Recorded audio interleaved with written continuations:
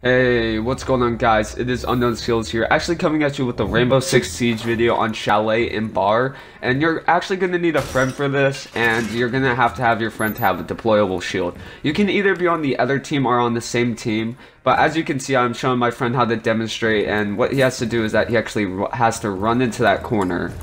But we kind of mess up the first time because we really don't know what to do, because this is probably like the first time we've ever actually done it. But yeah, there's just gonna be like, so what you want to keep doing is that you want to keep jumping into your friend while he's running into the corner of the shield. And to, like I said, your friend has to be running.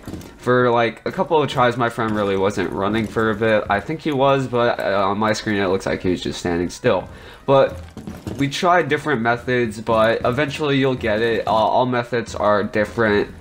But big shout out to my friend Cool Ice for actually finding this glitch, and this is actually an invincible wall breach glitch. You can actually shoot in, but you can actually shoot out, but people can't shoot in, and you get a good view of the front lobby or the living room, I guess. And I prefer you guys not to use this on like a I prefer you guys to use this on the custom game instead of like a real public session, because you don't want to get suspended. But if you want to, then do this at your own risk. I'm not saying for you guys to do this, but I hope you guys enjoyed this video and you get good angle of bar and living room. So I hope you guys enjoyed this video. I'm also going to leave my friend's channel link in the description. Hope you guys enjoy, and I'll see you all on the next one. Peace.